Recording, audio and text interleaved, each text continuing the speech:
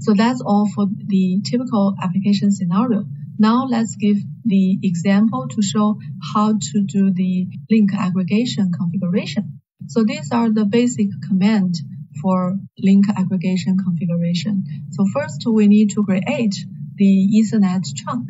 We can use this command to create the Ether trunk and with this trunk ID. And also we need to configure it as to working at certain mode. It can be either in the LACP mode or the manual load balance mode. Also, we need to add the interface to the Ether trunk. Typically, we need to add multiple interfaces into the trunk. To do this, we need to first enter the interface view. We can also add the interface to the Ether trunk in the Ether trunk view. So in the trunk view, we can use the trunk port to add one or more interface. Then we need to enable the interfaces at different rates to join the same Ether trunk interface. To do this, actually we need to use this mixed rate link enable command to do that. By default, interfaces at different rates are not allowed to join the same Ether trunk. Only by using this command, the link with different rate can be added. And finally, we can configure the LACP system priority. Still remember, the system priority is used to select the actor between two devices. Okay. And also, we can configure the interface priority. If we want one interface to have higher priority to be selected as active, then we can set a lower number to it. Okay. And also, we can configure the maximum number of active interface and the minimum number of active interface. Okay, so that's some basic configurations. Now we give a detailed example for how to do the Ether trunk configuration in manual mode.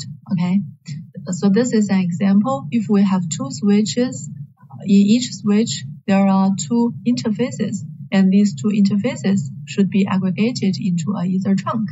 Then what we need to do at switch 1 is that first to create a trunk and then to add the two interfaces into this trunk and then to identify its type. So here the link type is trunk. Okay, and next one is to allow the corresponding VLAN to go through it. So in this trunk, actually they allow VLAN 10 and VLAN 20 to go through it. So this is for switch 1's configuration. And for switch 2's configuration, it is exactly the same. That is on manual mode.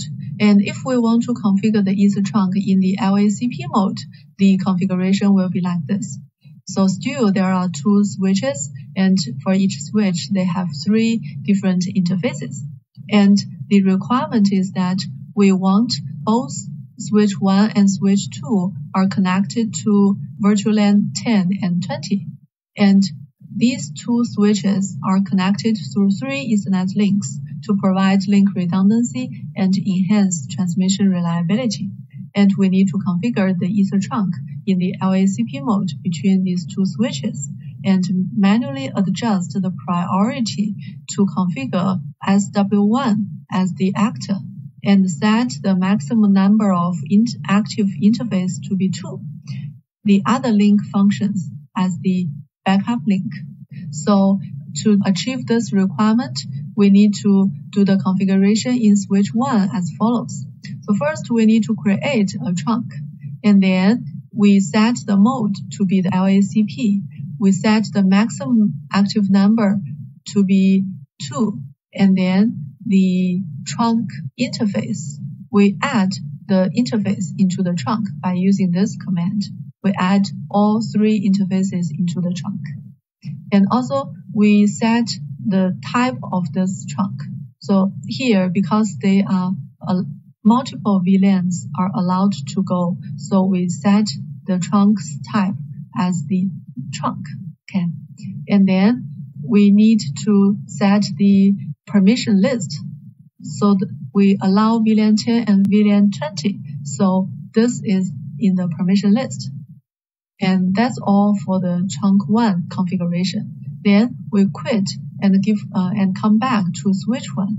For switch 1, because we need to manually adjust the priority to configure the switch 1 as the actor, so we need to set the priority of switch 1 to a lower number. So for example, we set the priority to be 30,000. Similarly, we will do the configuration for switch 2. All the commands are the same as the configuration for switch 1, unless the last command.